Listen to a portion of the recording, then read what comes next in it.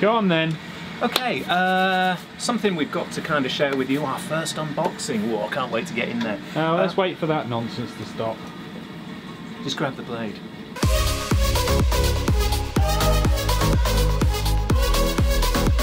Cool. Okay, something that we have got to share with you, our first unboxing. Now, we really have to thank Glenn from GS Tongs. He's on YouTube. I just really like his style of blacksmithing. I've learned a lot from kind of watching his videos, and very kindly he has made us these. So I think rather than kind of mess about, let's get in there and see what we're on about, eh? Just undo this. Oh, I've been waiting for these for quite some time. As you well know, I've been mentioning this to you for a while. We got a little bit worried because it seemed to vanish in the mail system, didn't it? But it's come all the way from Taiwan. And what is it, I hear you ask? Well, let us have a little look. That's everything out of there. That can go. Oh, I love the kind of that old feeling of tools wrapped in black paper. Oh, I've given it away. What have we got here then? Let's have a little look. Unwrap, unwrap, unwrap. Okay, I think we can. Very well wrapped. Thank you very much, Glenn. Not that I think they need much protecting, but anyway, considering what they are, but here we go. Let's have a little look. Now, made this just a few moments ago. Let's see what we've got here. Okay, our first one there.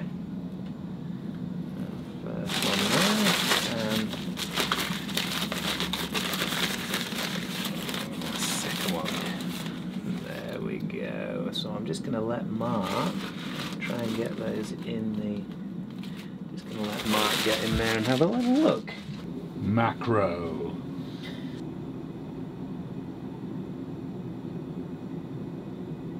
So for the uninitiated, what are they? These are Touchmarks. Oh, Touchmark! Oh. Joke there. No, these are H13 steel, and they are essentially hand-engraved Touchmarks for us to hot stamp steel. So if you like, this is our way of kind of applying our maker's mark to the kind of things that we're making here at Dirty Shed Creation. So, I mean, wow, you know, Glenn offers this service. Now, he doesn't offer it all the time, and you know what, again, I'd say, you know, you can't just expect him to do this for you, but, you know, get in touch with him, see if he's still offering the service. As far as I'm aware, and I watch his channel, he hasn't mentioned that he's stopped, but I do know that the engraver who makes these is kind of, we're going to say advanced in years, but I tell you what, the quality of these stamps is absolutely immense. You've obviously seen our skull, and I think this is my favourite. Just look at the way he's recreated our kind of Dirty Shed skull. I think Mark will probably show you a comparison. I mean, it's absolutely genius, even to the curve, upwards curve on the teeth there. So, without further ado, we'd like to first off, well, without further ado, let's get them stamped into some metal. We've got something heating in the forge at the moment. I think we're just going to get straight into it. Make sure everything's where we need it to be. We'll grab these. Where are you doing it? I'm going to do it right here. So we're going to be bringing the metal in. Oh, I need a thing. So our plaque is up to heat. Make sure we've got everything we need. So which one are we going to go for first? I think we're going to go with the skull. So our metal's in the forge. It's up to temperature. Let's bring that out. Let's pop it on there. Let's get our skull and let us stamp. Okay, and then let us Dirty Shed Creations, and let us take that. Oh, bugger.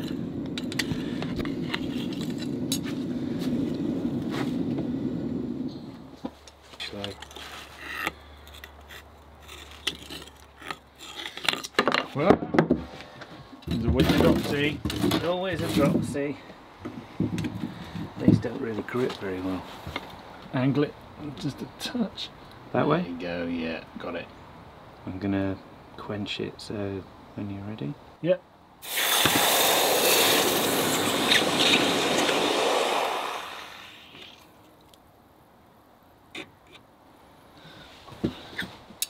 Brighten her up.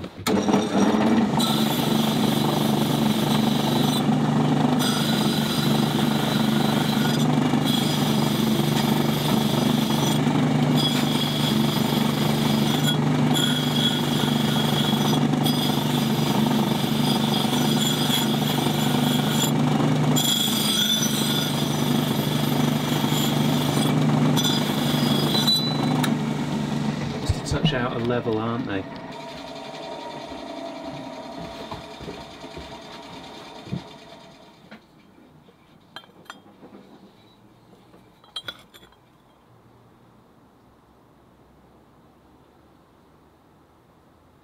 So there we go, we've got those stamped out. Thank you so much for those, Glenn. We're very, very pleased with them, and our compliments, if that's the kind of thing you say, to your engraver. He is absolutely superb. Oh God, I'm so pleased these are finally out of the box, because we'll be using these quite a bit in forthcoming projects.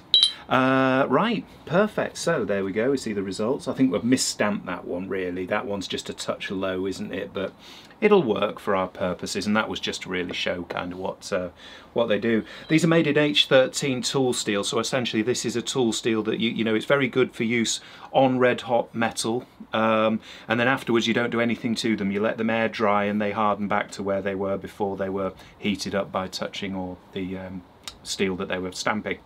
So we're really pleased with those. Once again, thanks very much to Glenn at GS Tongs.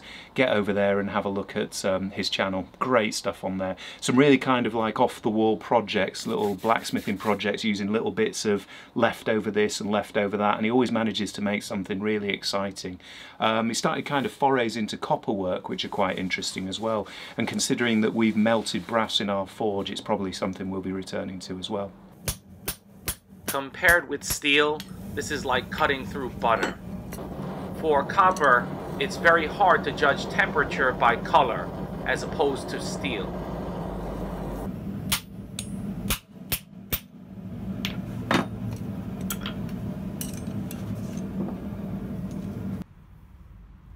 Here's the finished copper mallet. So, once again, thanks very much, Glenn, from all of us here at Dirty Shed Creations. Yeah. Would this work if we do that? How about that? Sorry, mate. Any good?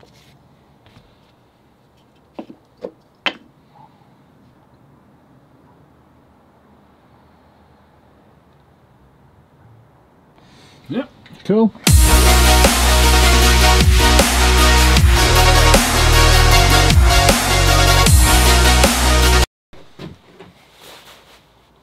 Touchmarks. No. Touchmarks. Touchmarks. No. Touchmarks.